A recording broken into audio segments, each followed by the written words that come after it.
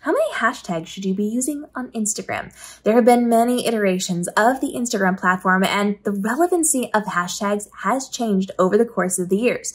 A while back, they came out and said you should be using 3 to 5 really relevant hashtags so that you don't confuse the algorithm system. Now, they are a little more relevant on Instagram than hashtags are on TikTok, than hashtags are on YouTube. Hashtags aren't really important on TikTok, and they're not really important on YouTube, although you can use them, and it does give some valuable information to the algorithm system. But both of those platforms heavily rely on what you're creating in your content. They understand everything in your content. They understand everything in your caption. They understand what you're saying. They understand the SEO. They get it, and they use that information to then qualify where they're going to show it in the algorithm system and to who. Instagram does rely a little bit more on hashtags, but you absolutely can be posting on Instagram without any hashtags. Hashtags really truly are just suggestions. This is a space you can put me in, a content pillar that you can fill me into. It's not as important as the words you're saying on your videos or the text you're putting on your graphics, and it's not as important as the rest of your caption. So hashtags are a lower tier of importance, but on Instagram, they are still a little bit more important than they are over on TikTok or on YouTube.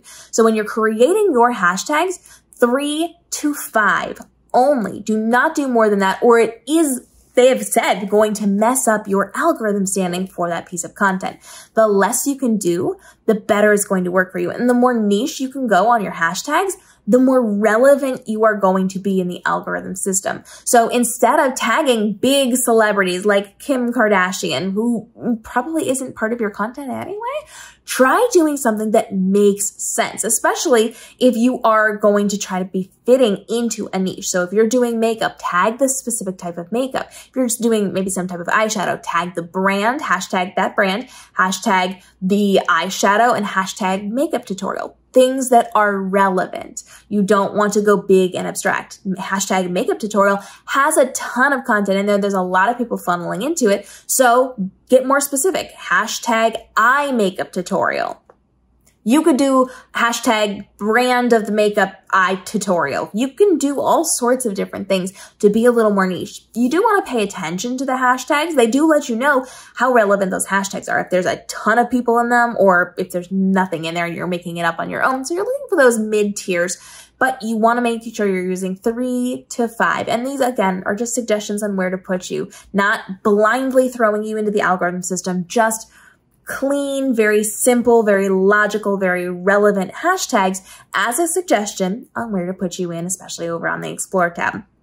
Put them at the bottom of your caption. And then when you're creating your caption, when you're going through and you're writing your SEO-friendly caption, use some of those keywords, but use them in a way that is not keyword stuffing. I see so many people just like putting word, comma in their keyword stuffing.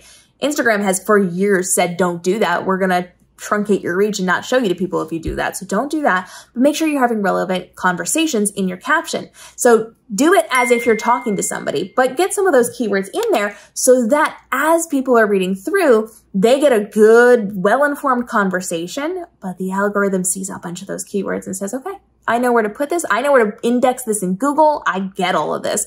The more that you can put valuable information in the caption and then use your hashtags to reinforce that, the better you're going to do. Drop your questions on this down below and follow along for daily tutorials helping you navigate the world of Instagram and TikTok and YouTube and live streaming, and the tools and resources you need to level up your social content so you can make this your most profitable year ever with the least amount of stress and time commitment possible. We'll see you in tomorrow's episode.